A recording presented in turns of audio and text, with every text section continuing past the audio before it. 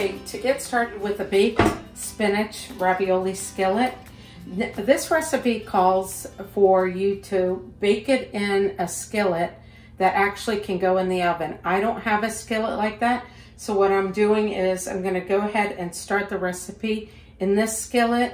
I'm going to transfer it into a 9x13 grease dish and then bake it in the oven. And when we do put it in the oven, it will be on broil.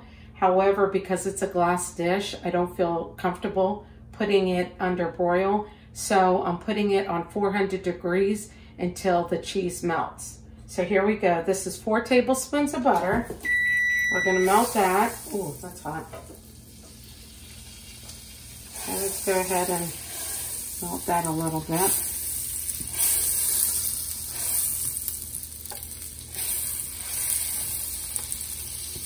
Listen to that butter sizzling. Everything's better with butter, isn't it? Okay, and to this, we're going to go ahead and add a 1/3 cup of onions. Ooh. My finger hit the edge of the skillet. Be careful when you're in the oven. I mean, in the kitchen. Okay, and now here, this is 2 cloves of garlic.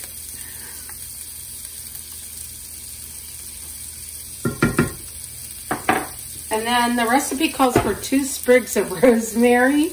However, I don't have fresh rosemary, so I can use dried rosemary, and I am putting in 2 teaspoons of rosemary. Okay, so we're gonna go ahead and cook this down until, oh, look at all that butter. We're gonna go ahead and saute this until the onions are translucent. Oh my gosh, it already smells good, you guys. Okay, next we're gonna go ahead and put in a 1/4 cup of flour. And we're gonna stir that for a couple of minutes. Stir that. Guys, this smells so good already. Yummy. And you want to make sure, and I've said this in other recipes or videos, you want to make sure that you cook your flour down because you don't want your food tasting like flour, raw flour.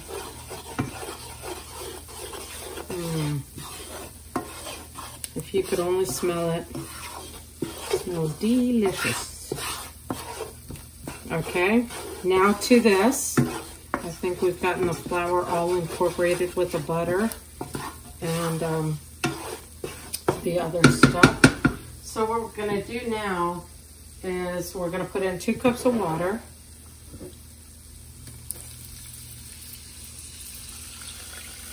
Okay.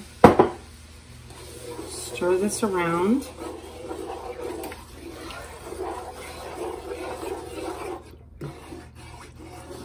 Make sure that you get the edges of the pan. And then make sure that you get the bits on the bottom of the pan also. That's where all the flavor is. Alrighty. I'm gonna just stir this around a little bit more. And we're gonna go ahead. It says that you put, I'm gonna link the recipe down below so for exact measurements. I'm gonna go ahead and sprinkle actually some salt in it. It's like 1/2 teaspoon of salt that you need. And then some pepper. We don't want it too peppery, so we're just gonna add a little bit of pepper. Okay, stir that around a little bit. You might wanna turn up the heat just a little bit.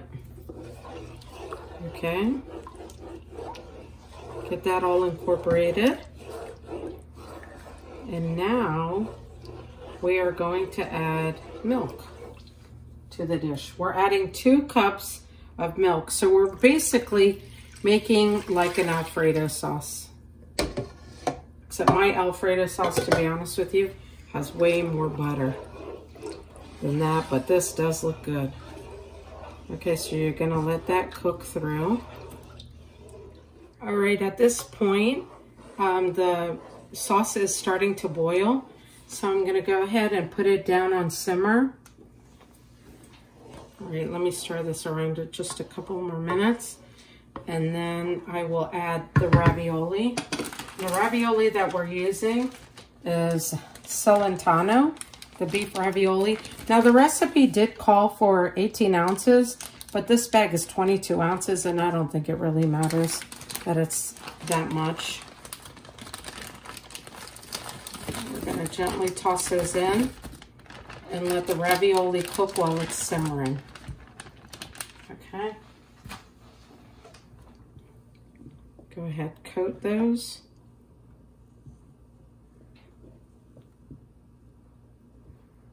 Alrighty.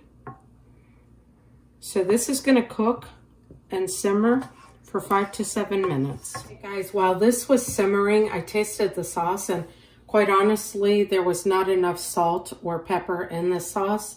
And so I don't like my food too salty, but it definitely needed some more salt. So what I did is I added an equivalent. I added some kosher salt. So I probably added an equivalent to maybe half a tablespoon of kosher salt.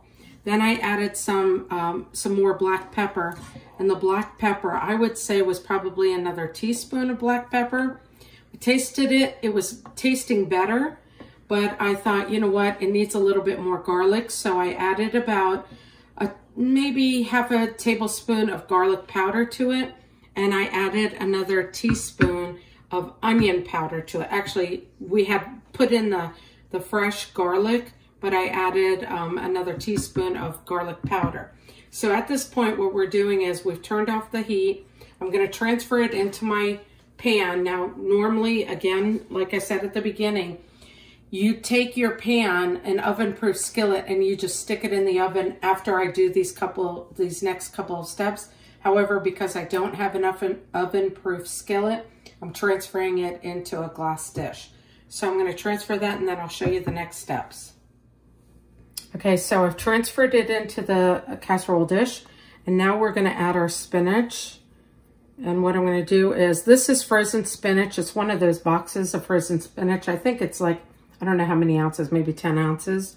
And you have to make sure that you get all of the liquid out. So you place it in a tea towel and you wring it so that it's dry. Okay, I'm gonna go ahead and place all the spinach in here. So in this dish, basically, you've got, you know, your food groups. You've got your starches, or your, you know, the pasta. You've got the meat from the ravioli, inside the ravioli. You have your dairy, and then you also have your spinach, and we're gonna add some cheese. So at this point, let me just stir this in, incorporate it into it. I think once it bakes up, it's gonna be really, really good. Now the recipe also called for, I think 2 ounces of mozzarella cubed. And this is the first time I'm trying this recipe, so I'm following the recipe as closely as I possibly can, other than the seasonings. However, in the future, what I think I would do is I would probably get a bag of mozzarella cheese, shredded mozzarella cheese, and I would probably include that in this. So here we go. Here's 2 ounces of mozzarella, and I'll just randomly place it in here. I'm thinking because they were going to have it under the broiler that this was probably going to be like broiled, but oh well. And then what you're also going to do is you're going to add some mozzarella cheese, excuse me, Parmesan cheese. So I'm sprinkling that on top. All right. And with this dish, I think you could probably serve it with a salad, or you could serve it with green beans. Get your greens in. Alrighty. It's looking good. And I'm sure now with the little added spices or seasonings, it'll be delicious. Okay, so normally this would broil for 5 minutes. However, what I'm gonna do is I'm gonna put this in until the top gets a little browned on 400 degrees. So I'm gonna check it after maybe 10 or 15 minutes and see how we're doing. All right, what I did is I cooked it for 15 minutes in the oven, and it was just bubbling up, but it wasn't browning. So I went ahead and I did do broil for 5 minutes, and it browned a little bit. It bubbled a lot, and it browned a little bit on the top. It looks really, really good. All right, I'm gonna let it sit for about 5 minutes and then I'll plate it up. Okay guys, here's the final product, and it looks delicious and it smells delicious. What I did is I sprinkled a little bit more Parmesan cheese on the top, but here you go, baked spinach ravioli for dinner.